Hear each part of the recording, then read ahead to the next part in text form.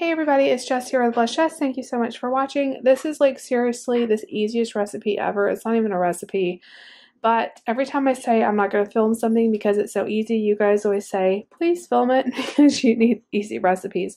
We're going to a game night tonight, so I thought I'd make my sweet and sour meatballs. This is so good. You could do it for a party or for like anywhere that they're going to have finger foods, or you could do it as a dinner and like serve this over rice. It's really good. When I do it for a party, I make sure to get the bite-sized meatballs, but you could use whatever kind you wanted. You could use turkey ones, regular ones, homemade, however you want to do it. So I'm just going to show you really quickly how I put this together. It is 3 ingredients. So you're going to need 2.5 cups of grape jelly. This is probably closer to 3 cups, so I'll measure it out, but 2.5 cups of this, 1 jar of chili sauce. I just use the Great Value. It turns out fine. And then I'm dropping stuff. 32 ounces of meatballs. So this is 60 ounces, so I'm going to use about half of that. So what I like to do is I like to line it with a slow cooker liner. You do not have to do this. You can just spray it with some cooking spray, but since we're going to be at a party, it's going to be on. Sometimes these get really sticky, so I have a liner. You can buy these like with the saran wrap and stuff at the grocery store.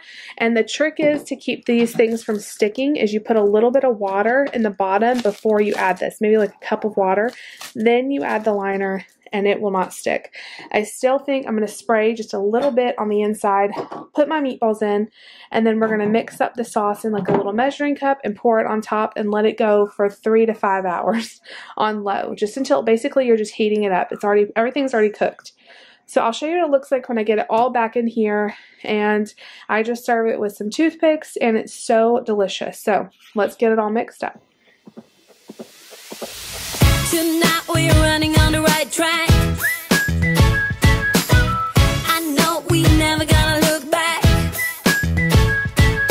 Oh, I just wanna have a good time. Call me whatever, 'cause I'm up for anything like that. Oh no, we don't wanna do slow-mo, so tonight we just let go. To the beat in the streets, every freak out singing like.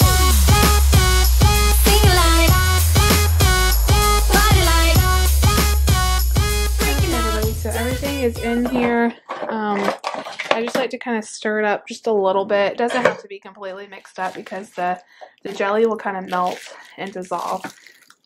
But I'm just going to stick a lid on this and let it go on low for, like I said, 3 to 5 hours, just until it gets hot, and I'll show you what it looks like. This is a delicious recipe. I ended up using pretty much the whole container of this grape jelly. It was about right amount. So let this go, and I'll see you guys back when it is nice and ready.